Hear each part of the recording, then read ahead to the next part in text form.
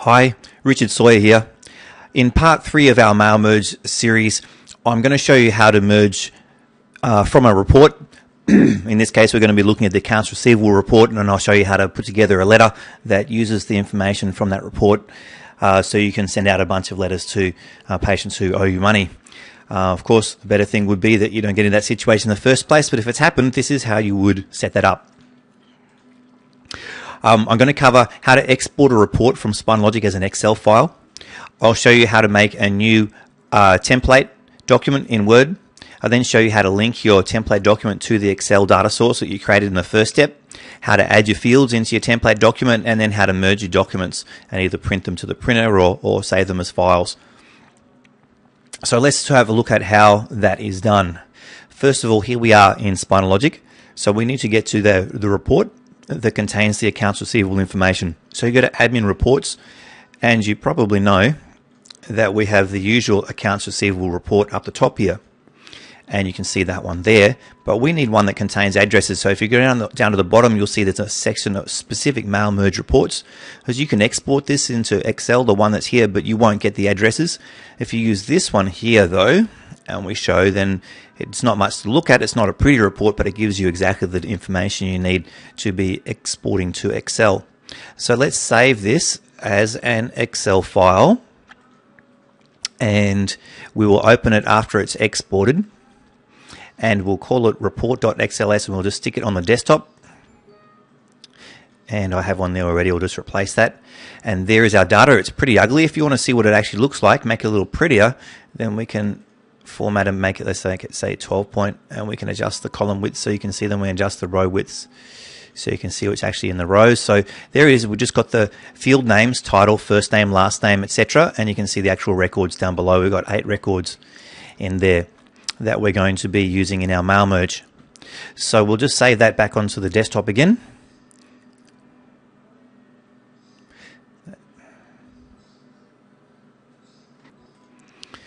And let's create our new Word document. So I'll open Word, and we'll put it, and normally you would, of course, you would open this with your letterhead. And so we're going to want to write to the patient. So we'll put their address is going to go in here, and then we're going to have dear, and we're going to put their name in here. And it has come to our attention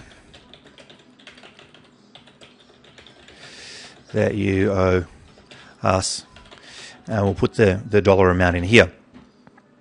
Obviously you'd want to write a better letter than that. Please send it to us. I'm sure you can do something better than that, but this will do us for now. Sincerely, Practice TO's Manager. And we'll save this to the desktop also. Okay, desktop, and we'll call it accounts receivable letter template.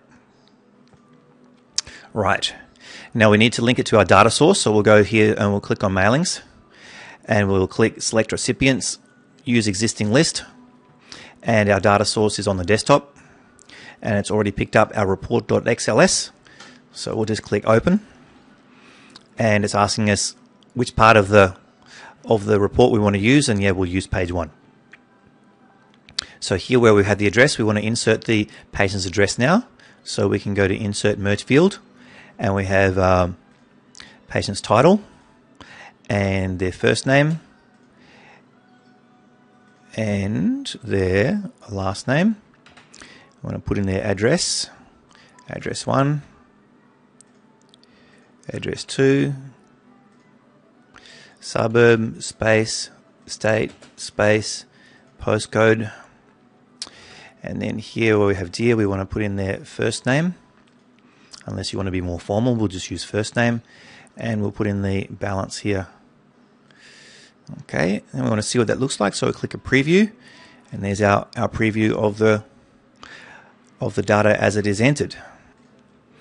Now that looks a little bit bald there with the 46 without the 00. So since we don't know if there's going to be sense or not on an individual case, we can't just type in .00 without possibly making it look bad.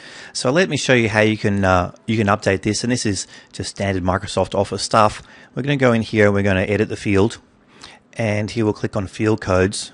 And here we'll add a switch. We're going to add this one here, and so we're going to format with a $sign and formatting with the right number of digits. And so now it's going to come looking like that. We can take out that $sign that we no longer need, and there it is, beautifully formatted for us. So of course you want to pretty this letter up a bit and have it on your letterhead. But now you can see if we step through the list, you'll see that each of the different people that we have in our list are showing all 8 of them there. So we've got 8 of them there now. And if we want to, we click on Finish and Merge, and we can either send them directly to the printer, or we can click Edit Individual Documents, in which case it will make us up a bunch of letters, and you can see that there's one after the next, all mail merged with the different names in there. So that is essentially all that there is to it. Of course, you want to save your templates somewhere better than your desktop, where they're going to be nicely backed up so you can use them again next time. But that's pretty much all that's involved in the process. Have fun with that, and if you think I've missed anything out, then add it into the comments below. As always, I'd love to hear your feedback.